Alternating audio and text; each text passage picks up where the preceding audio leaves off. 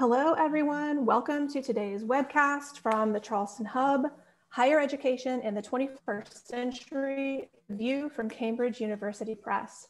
We'd like to thank our University Press. I'm really excited about the panel, the session that they've got put together today. But before I get started with that, I have just a few quick housekeeping announcements for all of us. Again, welcome. I'm Leah Hines. I'm the Executive Director of the Charleston Library Conference. This session is being recorded, and a link to the session will be provided to all of our attendees within a day after the session. It'll be emailed out to everyone. We are going to save our questions till the end, and I'll go over instructions for how to submit your questions in just a moment. We'll have a panel for Q&A at the very end. We also have a very short attendee evaluation at this close of the session to ask your feedback and suggestions for future speakers and topics. This session is being held through Zoom. Zoom runs the world right now, but if you're not familiar with the platform, there are some questions for setting up your audio when you join. If you're having some problems connecting, you can also get audio through your phone, and you can send me questions if you have any problems with that. I'll help walk you through it. At the bottom of your screen, there's three icons. There's one for raise your hand, but we're not going to be using that one today. The one I want you to pay attention to is right next to it is the Q&A button, and that's what we're going to use to submit questions for our panelists at the end. Once you click that, a little box will pop up. You type in your questions, hit send, and we'll hold it until the end of the session when we do our Q&A at the end. Again, the session title today is Higher Education in the 21st Century, The View from Cambridge University Press. We have three presenters, Ben Den, who's Director of Publishing, Books, Cambridge University Press, UK. We also have Tristan Collier, Channel Marketing Director, Academic, Cambridge University Press, UK, and Dave Morris, Digital Projects Editor, Cambridge University Press, UK. We'll have a couple more people join us for the panel Q&A at the end, but for now, without further ado, I'm going to turn things over to Ben, who's going to be our first presenter. Thank you very much, and take it away, guys. Thank you, Leah. And thanks to everybody for joining us today for this overview of our HE website and sales model. I hope it'll be an interesting session, and as Leah said, you know, we'll have time for lots of questions at the end.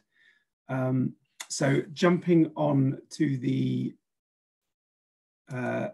next slide, Dave, if you can. This is what we're going to cover. I'm going to speak first about our vision for the our HE platform. Why Cambridge University Press have launched this now, and how it fits with our overall vision. And then Tris is going to talk a bit about the customer-focused creation of the platform and the story of the period leading up to us launching the platform last year. And finally, Dave is going to talk about is going to walk us through the platform itself, and that will be a live demo of the platform. So jumping on to the next slide, Dave, if you can.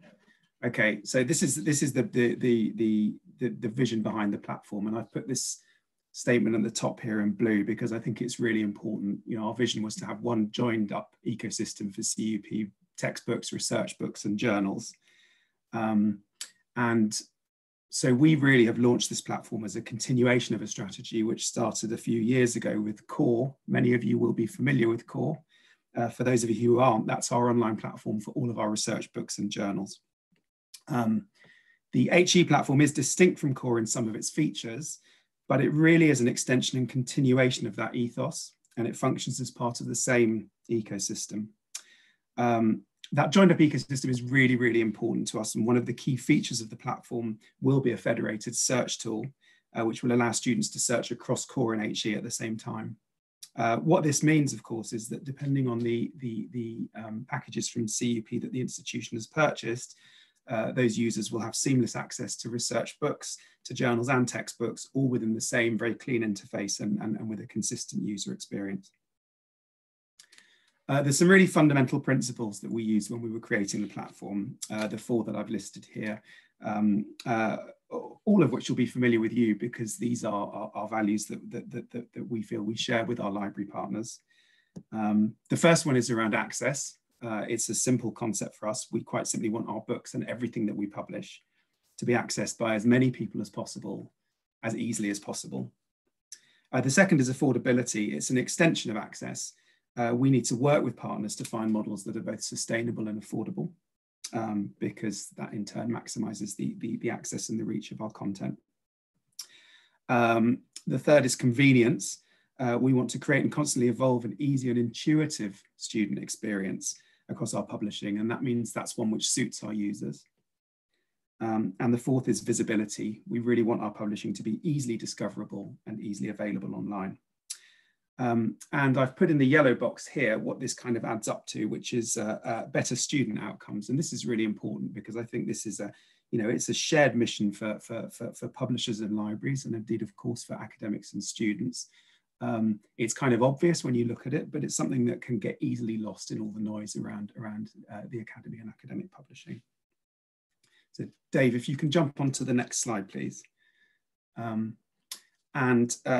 This is a really important question for this audience. Why this model, and why do we think you as librarians should be interested? Textbooks traditionally have been purchased by students outside of the library. So why now? Why digital textbooks? Why a subscription model, which is what we're what we're offering, and why are we offering collections of textbooks? So the first point on this is around choice. This model maximizes choice for all of our important customers. It gives amazing flexibility over what you buy and the chance to revisit that later by avoiding a high perpetual access price. If you do choose a collection, it gives your customers, academics and students, incredible choice over what books they actually use. And because the barrier to access is then so low, because the books are available via the library, it gives academics freedom to teach from different textbooks and to pick and choose the content they assign without fear of pushing up student fees or not getting buy-in. So it really offers incredible flexibility and a different way of thinking for academics who are not wed to just assigning one textbook because they need understandably to keep their student fees low. The second point, it brings some of our most used titles into library catalogues. We're big fans of usage, and I know that you all are too. Textbooks get some of the highest usage of any of our books. So this is giving you access to our most used books, thereby increasing your usage as well. It makes textbooks affordable by spreading the costs. Textbooks are very expensive to produce typically. They're some of the more complex books that we make. And subsequently, that often means that they're expensive to buy. The idea of the subscription model is that we're spreading out costs, both over time and across institutions. So it's a way for us to make the books much more affordable. It gives that instant access to new and updated textbooks as they publish. And this is really important. Customers are buying with this model a subscription to the platform, but not the books themselves. The books are part of that subscription, of course, but the subscription is to the platform. That means that when new editions and new books publish, you would have immediate access to them if you have a collection subscription. It gives, by removing barriers to access, it gives great usage insights as well. We and you can see what content is being used, so that's something that you can use to inform budgeting decisions. It's something we want to use in our publishing, and speaking as the director of editorial books at Cambridge, I'm hoping that this usage can be used to highlight student pain points. We can use that to then help us to commission new books and revised editions for the platform that will really address some of those issues. Putting all of our books into one place allows us to create a great and consistent experience for students. Dave will be showcasing some of that later, but it gives a consistent experience in a student-focused platform. And most importantly, I think for you, for this audience, it puts libraries, our partners, right at the centre of the academy, driving, aiding and facilitating not only the research outcomes, which you've historically played an absolutely crucial part in, but in the course-based learning process as well. So it adds that kind of extra layer to what we can offer together. We move on to the next slide. And I want to talk just a little bit about our ecosystem here. What I've done on this slide is I've divided it into some of the benefits that are offered by small publishers, many of our university press counterparts, and then some of the benefits which are offered by larger and often commercial publishers. So I'm going to talk through this a little bit. I'm saying here small boutique publishers, and what I mean by that is publishers that can offer a boutique service, so a very bespoke service for authors, and typically that has been the purview of the smaller publishers that publish fewer books every year, and can really afford to make each product and the service that they put there very customized and very unique. That's a real advantage for those boutique publishers. A commitment to affordability. University presses, as we know, are not for profit. They're mission driven, so they can keep the prices of their textbooks lower, and that's a real advantage as well. Those publishers often have a very, very high reputation in the academic community for some of the points that I've mentioned already. And finally, this is not so much a bonus as just a feature. They are aiming at where it's often the very large commercial publishers aim more at kind of 100 level introductory courses.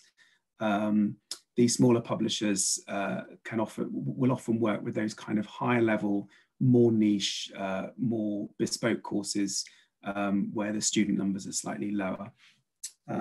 So those are the real advantages, I think, of those kind of publishers. By contrast, the large textbook publishers have some great things to offer as well. Often they will have digital platforms. They will offer flexible sales models, including subscription models. They'll have advanced offerings for both print and digital, and those will come with lots and lots of different ancillaries and tools, test banks, assessment tools, presentational tools, all sorts of other things. Of course, these two camps are not completely distinct, but by and large, I think that kind of outlines that ecosystem. And I'm guessing you can probably guess what I'm going to say next. And if we jump onto the next slide, what we have really tried to do at CUP is to position ourselves in a place which offers really the best of both of these worlds. We are giving a customized experience and a human experience to our authors and to our partners. We are at the same time coupling that with the digital platform that we've built. We can offer flexible sales models, strong offerings for both print and digital. Because of the nature of us as a publisher, we have our journals and supplementary reading for textbooks all in the same place. So that's a huge feature. And then, we have we're developing the ancillaries and tools that often come with those kind of larger textbook publishers. But we also have the bespoke service that I've talked about, that commitment to affordability, a reputation in the academic community that we're extremely proud of. And we're also targeting some of those levels of courses that some of those larger publishers might not go after. Jumping onto the next slide.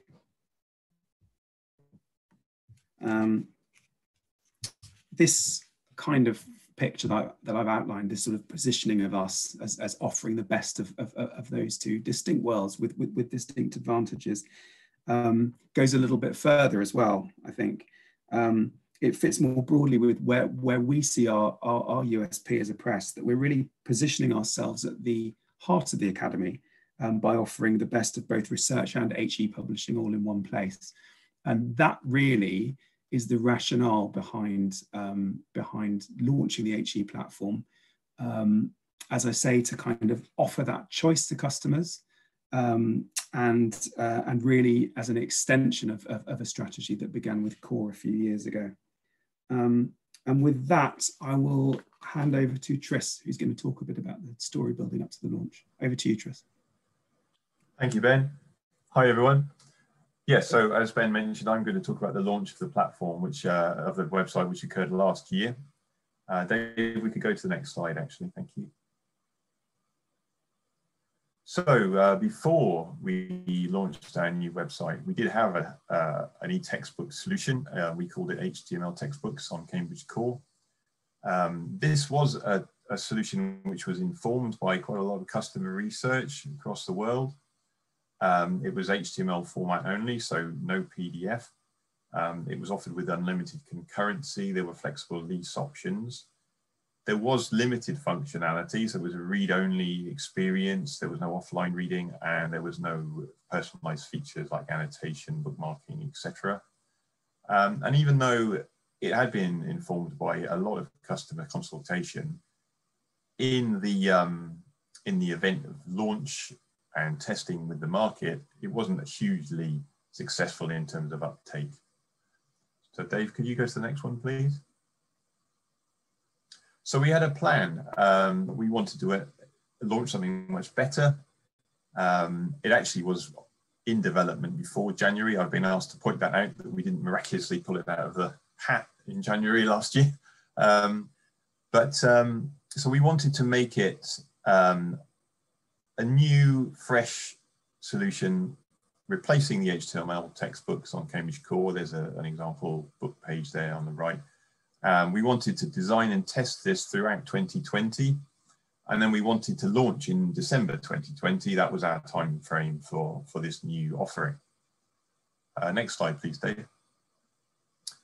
So this was because, you know, Cambridge Core is very carefully built with a lot of consultation, a lot of testing to be aimed at the research experience, at the researcher. So obviously the needs of instructors and students are different, and we needed the textbooks to be on a better solution for the needs of those audiences. I've already said that the HTML textbooks wasn't really doing what we wanted. So we wanted the new textbook website to have new functionality that instructors and students would appreciate, would use, and would be drawn to. And we wanted to make sure we tested this through lots of interaction with the customers. We wanted the supplementary material to be included and to be contextualized and supported by the site. And we wanted the site to be future-proof so that it would adapt as we added new functionality, or we might choose to go in different directions in the future. Okay, next one, please, Dave.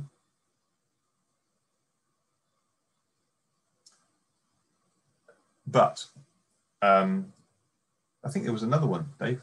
Did we miss one? No, okay, that's fine.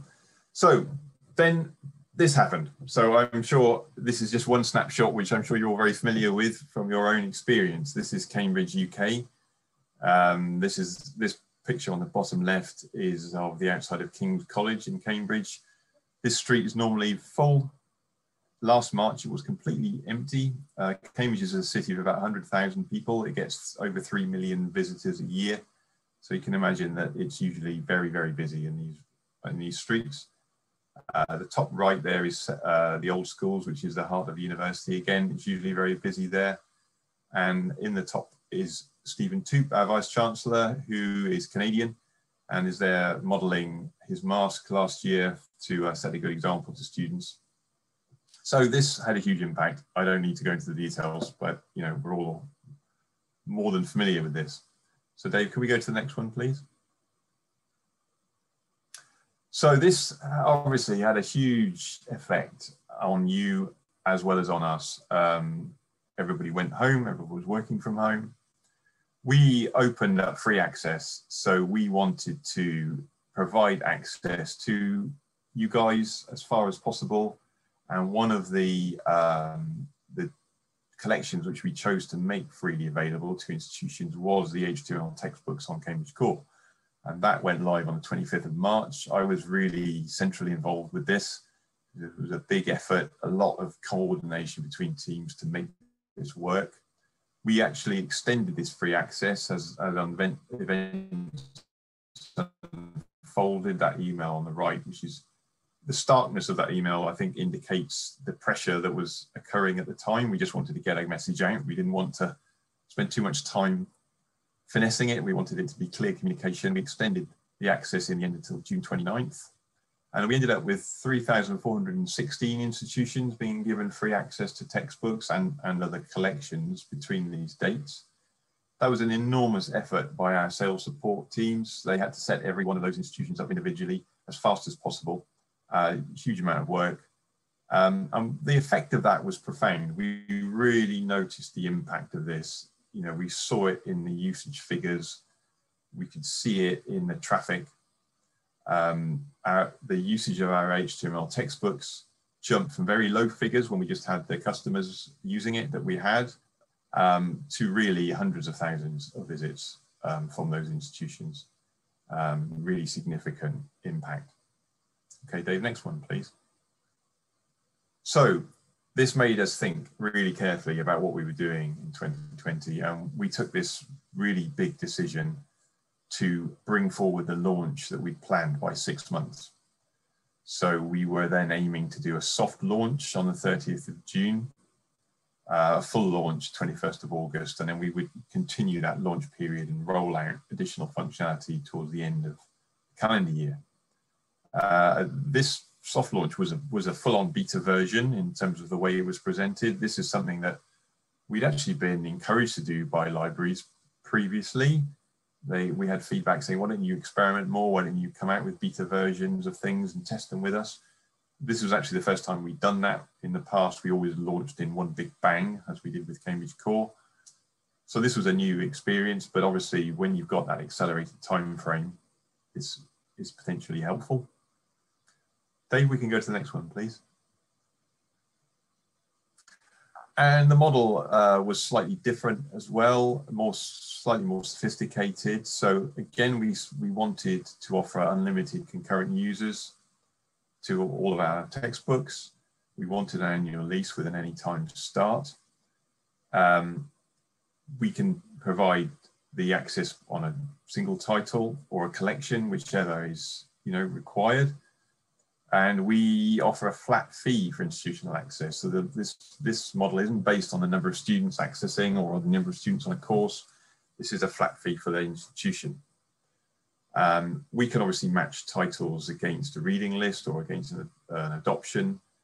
And we decided to offer reduced pricing for more than 5 titles. And there is a set of preset collections, which you can see in that green panel on the right, which are also available, and they have a reduced price per title if a collection is chosen. And bringing the textbooks onto this website obviously means that we've got both of our sales teams involved. So we've got a textbook sales team, we've got library sales teams.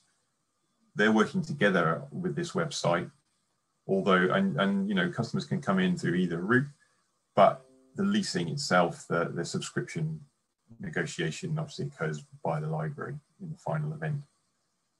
Okay, Dave, can we go to the next one, please? So we had the beta launch, which was a small number of titles relatively, and then the full launch, 21st of August, as I said. We had some extra bits coming through at this point. So we wanted the instructors. Well, with these next few slides, what I'm trying to give you is a flavor of what it was like internally for us. So actually I'm using some of the same slides that I presented during these development stages. At this stage on 21st of August, we were adding the instructor. The instructor could specify that they were an instructor, and then that would mean they have given a different account area to what the student would be given. We were launching the bookmarking at this stage. We were enabling print options for up to 15% of a book by page extent. We were improving accessibility of the site, and we had these these were the initial 2 offline reading apps, one for Windows, one for Google Android, that we launched on the 21st of August.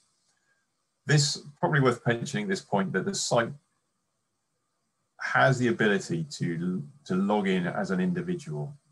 And when we launched on 21st of August, you had to do that to access the content. So the content was enabled, and obviously the library system, you would have your institutional login, which gave the access, but in order for the student to access the content, they had to create an account and log in. And the reason for that was to enable all these personalized features like bookmarking, annotation, highlighting, printing, etc., to be saved and able to be re-accessed afterwards. That was a feature which, although technically we had to do that to enable all that functionality, that was a feature which was not popular with all of our library customers. So if we go to the next slide, Dave. So by December, we'd moved to another phase really, and to demonstrate this, as we've said, we were customer centric. It's easy to say that you're customer centric, obviously, but as a hopefully as a demonstration of that, because the libraries were feeding back to us, you guys were saying we don't really want the student to have to log into the personal account in order to read the content, because the authentication is already provided by the library at this point. So what we did is we rapidly deployed a guest access. So this means that the student can come into the site and they can choose. They can either just go straight through and read the content without logging in again after they've logged into their library environment, or they can log into their individual account and use all those personalized features which are available. So, in a quite quick time, we managed to build this option and satisfy that requirement from our customers. The other updates that were coming through at this point is we were adding print-only textbooks, which was very much wanted by our HE textbook sales team. We were looking that we were going to add 2020 and 2021 print-only textbooks. We would also at this point be publishing all of our new textbooks onto the site, whether they were print only or print and online. At this point, we enabled this functionality to export the annotations that had been made so that they could be sent out of the site on a PDF. We had more offline reading apps coming on board. So at this point, 4 apps: Windows, Mac, Google, Android, and iOS. We've had User Biller, which is a feedback mechanism on the site so that we could gather more input from everyone who was using it. We had full text search working across the site at this point, not for some of the pages, but across the majority of the site. And also at this point, we had cut and paste, which was 15% by word count for each logged in user. Okay, Dave, can we go to the next one? So this hopefully gives you a flavour of what was happening live at the time. So this was a slide which I presented on the 11th of January, which is an update on what we launched. And you can see here we had 3 things go live on the day. So we redesigned the book landing pages on the site. That went live on the 11th of January. We had keywords on selected titles, which you could click on and go through to search pages. We had a system called Unsilo enabled, and Unsilo is a relatedness application which uses AI to surface content which is related to the content you're looking at, and that works right across core, not just on HE. Actually, I'm just going to answer a question that came up about the print only. So yes, it's an online collection. You purchase a collection of e-textbooks, but this site enables much better functionality than we had previously. So the HE sales team requested that some print-only titles came onto the site so that they could take advantage of that. Obviously, those print-only books are not able to be accessed online, but they give a good landing page for the instructors and the students who want to find that book. So that was the thinking there, but we're looking obviously in future to make more and more books available online and not print only. We've also been at this stage conducting audits of the site for SEO and accessibility. So those were areas where we were building fixes and improving the site according to the outputs of those audits. Dave, next one, please. Going forward, these are what we're looking at doing on an ongoing basis. So improving metrics that are displayed on the books landing pages. We've implemented some of that now, so you can see the number of hits on the landing page for the book, and you can see an metric score. We want to improve the dashboards for the different categories of user, if you like. So the librarians and the instructors will see different things when they log in future. We want to make digital inspection copies available via the site. They're not currently, and we want that to be implemented because obviously we want the the inspection copy to actually the examination copy to reflect what the student would be using when they look at their adopted textbook. That is quite a complicated piece of development, so it's an ongoing process that we're working on right now. More imminent is access codes, so the ability to provide a code which gives access for a limited period. We're looking at digital e-commerce and print e-commerce to be developed on the site. We want to display table of contents in advance of publication, which helps everyone to know what's coming and whether they're thinking ahead about adoptions. We want some analytics that we can provide to you and to the instructor about how students are interacting with the site. We are working on the spec for that right now. We want to have better integration with the print catalogue, which is on cambridge.org, about print books. We want some more backlist loaded. We're looking at that at the moment. That's being talked about in the HE and the library sales teams. And we're using a system called Recollective, which is a market research system to consult with all the cohorts who use the site to inform us on what they want us to do, what they want us to develop, and feedback on current developments. So still a lot to do, and we're working quite in a concentrated way on these aspects right now at the moment. Dave, next one, please. So this is some of the feedback we've received. I won't go through all these, but you can see here that our feedback has been pretty positive.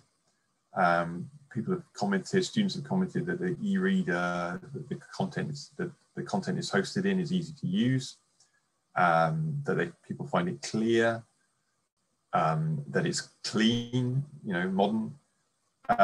Libraries have fed back that they like the functionality, that the price point is at the right place for them, and that they feel that the site is clear and well designed and intuitive to use, and also that it works quickly, that it's fast.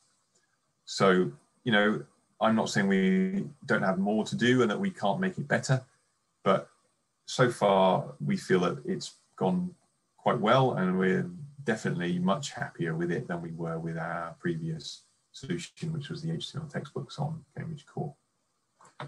So on that note, I'm going to hand over to Dave, who will give us a demo of the site.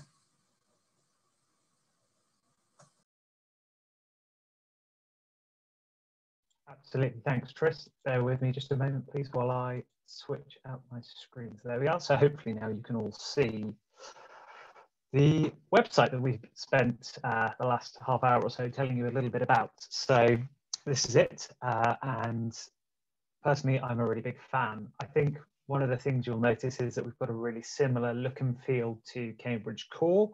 I'm always really aware that these are sibling platforms. They look and feel very, very similar. The first thing that you'll see here is our search bar, which is nice and big, so it's obvious where to go and start looking for content. And one of the things we've carried over from Core is this option to search for content that I have access to. So if, say, as an institution, you take one of our subject collections, then anybody logging in from your website will find, or from your institution will find that clicking that button, they can find just the books they have access to, which we think is really, really important. Up next, we've got this subject breakdown here. So if you wanted, you could go and scroll through all the books we have available in, say, language and linguistics, and you could have a look at that and you'd find them broken down even further there by common course names. And again, we just want to provide instructors and students lots of ways of finding content that's relevant to them. So I think that's really helpful. And here we have new titles that are recently published. And again, you could take a look through those. And if you looked on a subject page, it would be more specific to those subjects, those new titles. And then at the very bottom here, we have some related resources. So Cambridge Elements, if you're not familiar with it, is our short form scholarly publishing program. It turned 2 in January. We're very proud of it, and it has some content that's really relevant for undergraduate and postgraduate teaching. So we want to flag that here. Next up, we've got Cambridge Shakespeare, which is the complete works of Shakespeare available online. And each of those has the new Cambridge Shakespeare commentaries built into them, and some of them have the performing Shakespeare as well. So there's a real wealth of Shakespeare resources from Cambridge available there. As you'll imagine, over the last year or so, we've been running a series of remote teaching webinars, and we just wanted to flag those here. And finally, another library product we have available is Multimedia Fluid Mechanics Online from the evergreen, ever popular Homsey et al. Authoring team, which is available as well. And we just want to flag those up because we think they're really helpful resources for people teaching courses in certain areas. So what we'll do now, without further ado, is have a quick search, and I will turn on this search content I have access for just to show you how that will work. So at the moment, full disclosure, I'm at home. I'm not on press property, so I don't have any kind of IP recognition, and because I'm not logged in to either Shibboleth Athens or a personal account, I don't actually have access to very much content at all. But we'll see what we can find anyway on water resources. And if I do that here, you'll see there's nothing available. But if I pull off this flag, there we go, there's a wealth of things available. But that just shows you how powerful that content I have access, only show content I have access to is.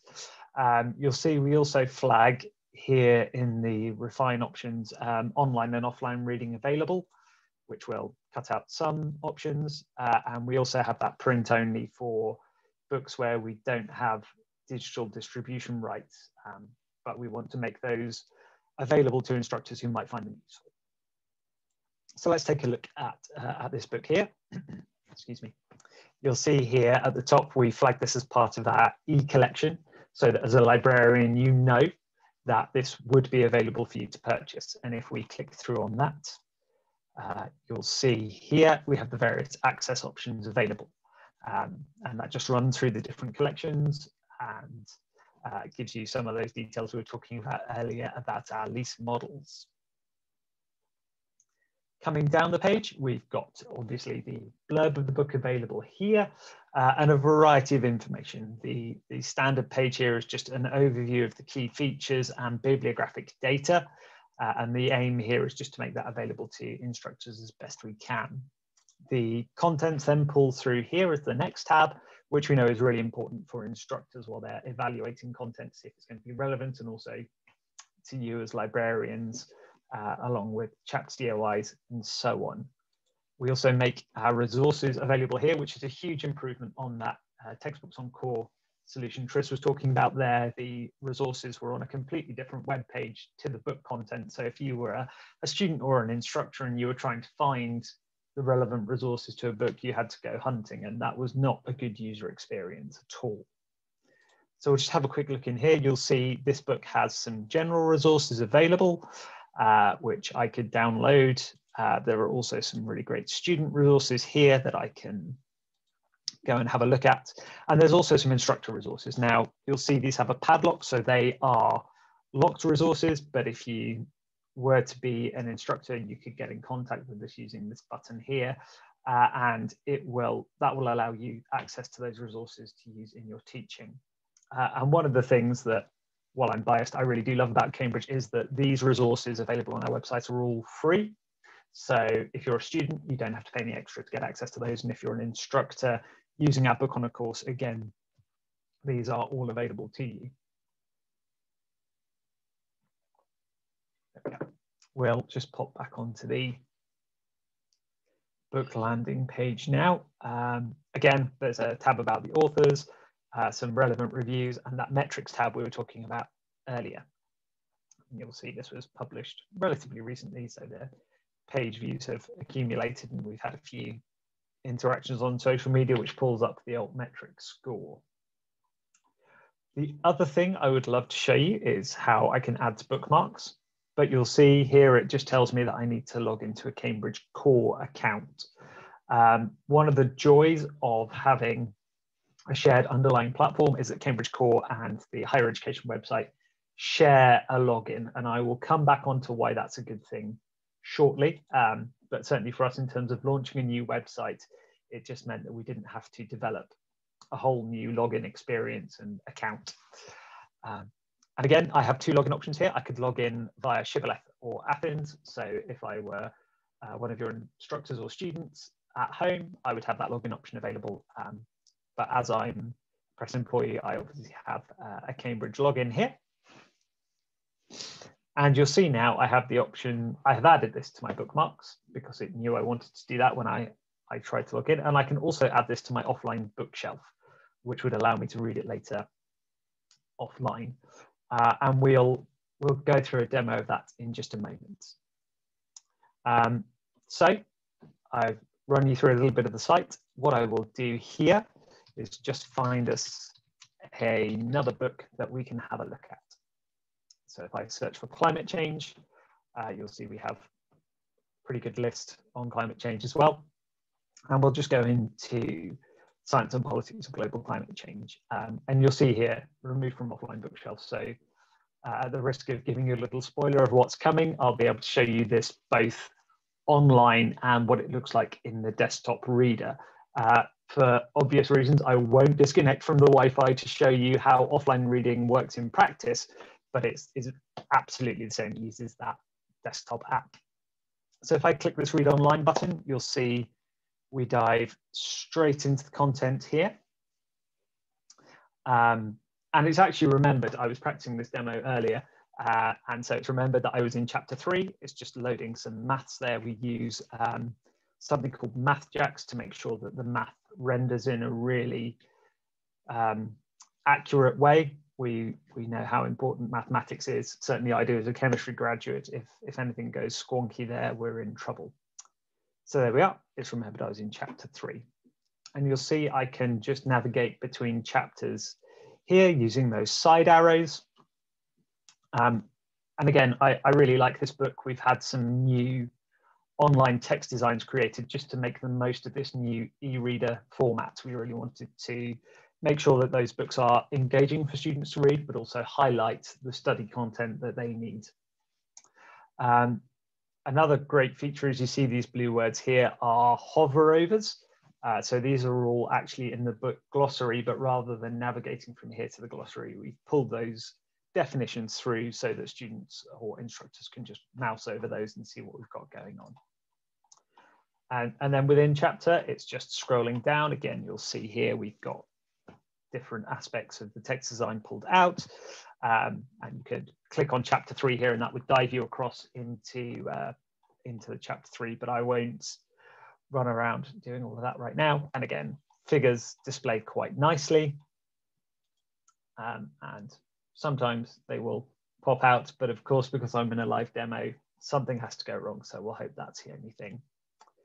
One of the other features that we've spoken about is that personalization and the idea of students being able to use this as a study resource. With textbooks on core, we found that it was a very flat PDF, which didn't, a very flat HTML page, which didn't give a great user experience. But here I can select some text and you'll see I have the option to add a note, which I will do very quickly. There we are.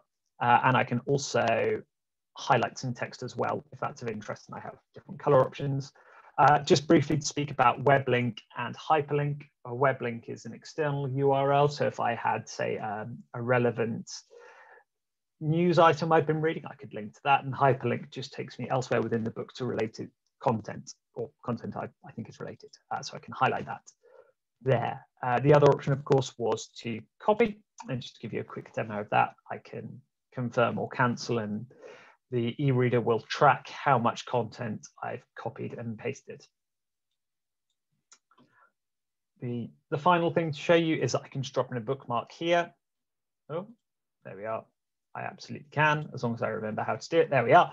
And that would allow me, again, to come back at a later date and pick up where I left off, or it's another way of just flagging relevant content. So I'm just going to click this sync button here.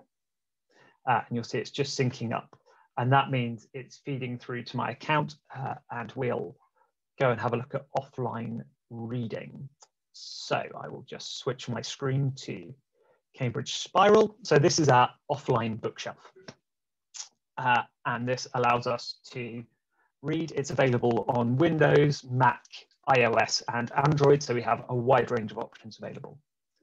And if I click there, you'll see again, this just opens up into chapter 3, which is where I was last time I was reading this book. Again, it just goes through that rendering process. I'm just going to sync up to my account. So as long as you're connected to the internet, you can join everything up, and you'll see that seamlessly my annotations here from chapter 4 have pulled through, along with a few other ones I've made previously. But if I just click on this button here, it takes me exactly to where I was and allows me to see that annotation in context.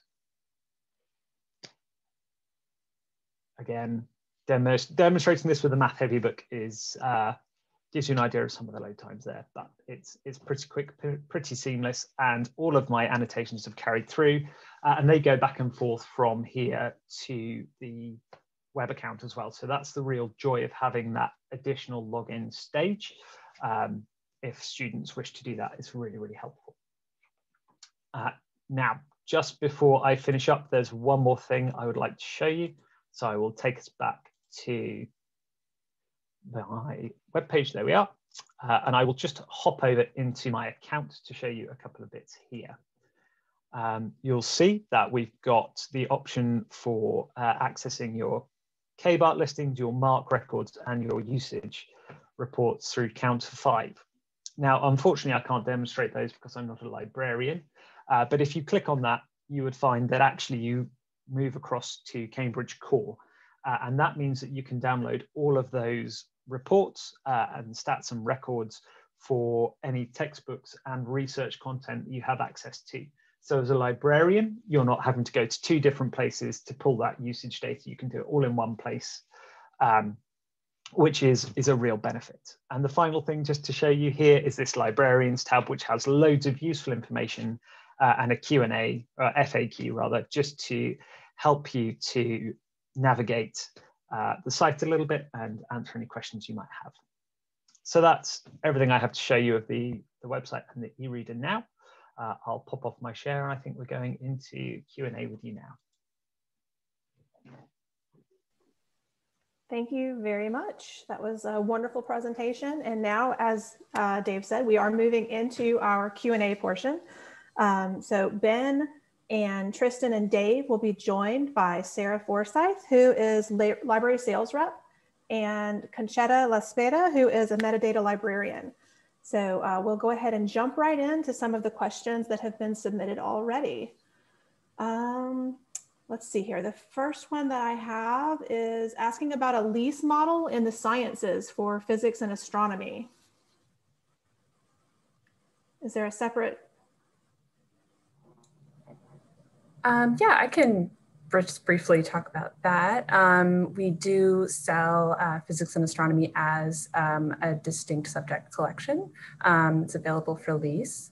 I checked our price list, and there are about 60 titles in that collection at the moment.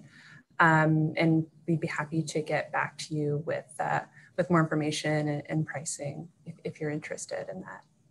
Great. That's something that we can follow up with the person who asked that question. Up next, we have a question.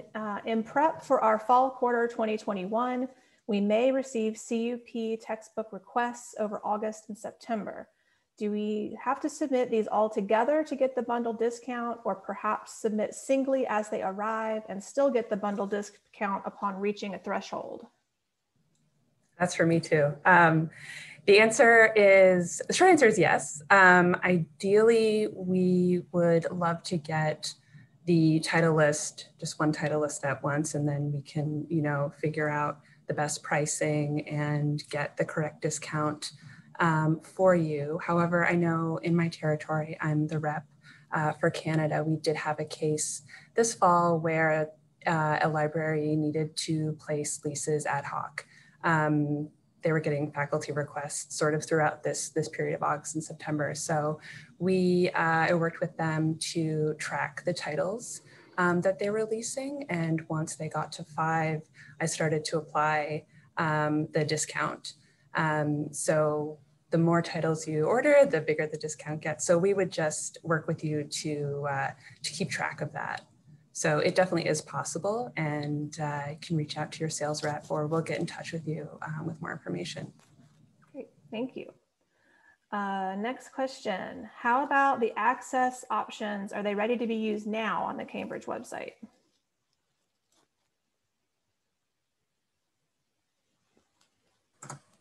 Yes, I think the answer is yes. Okay, thank you.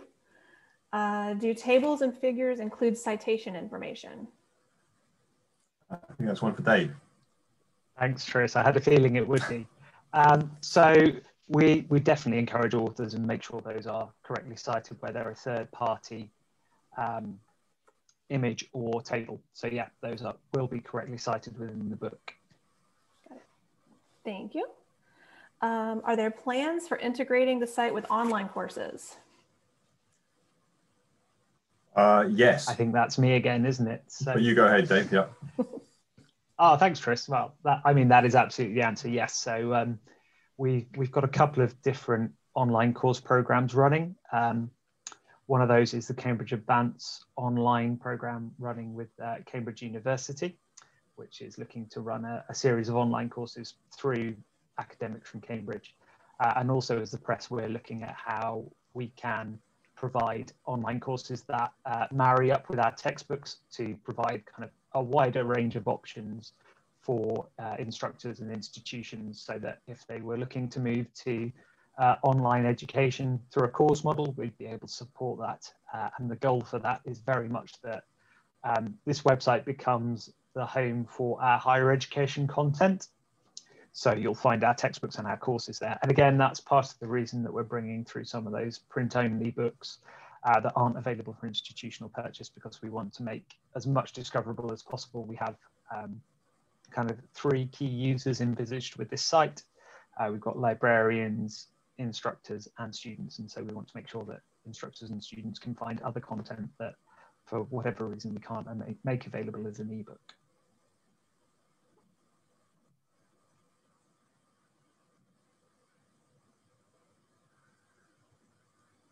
Sorry about that. Leah, I fell into the mute trap.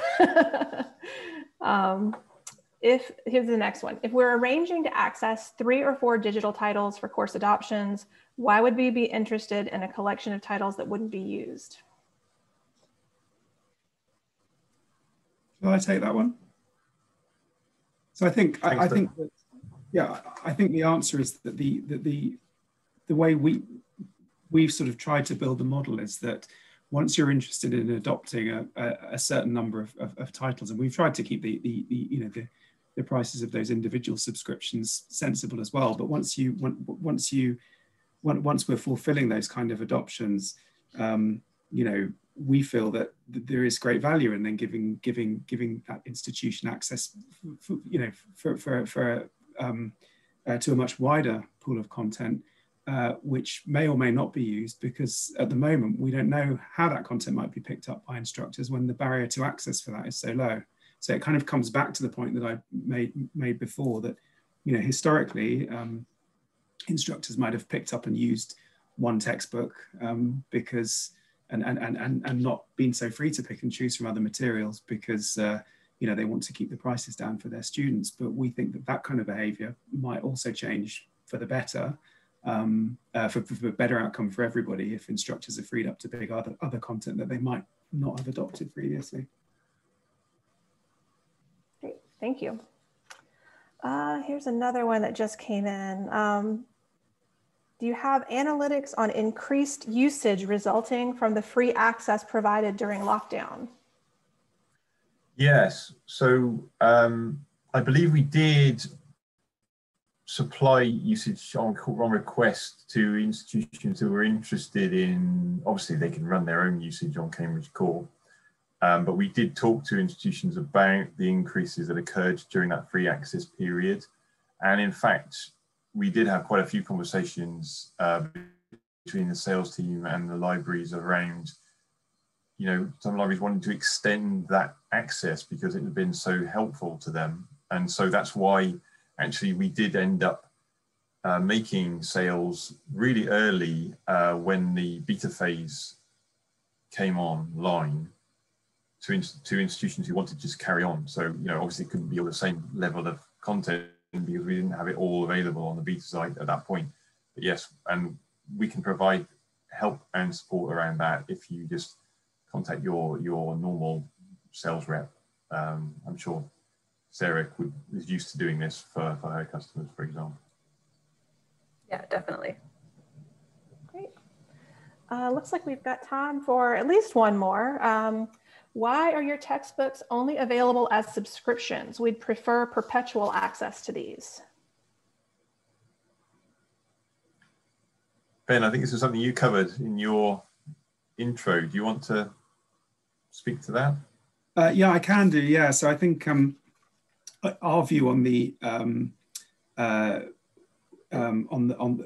idea with the subscription model really is to, as I mentioned in what I was talking about, you know, textbooks they're typically very complex and very expensive books to produce, and the idea really of having a subscription model for these books is that it's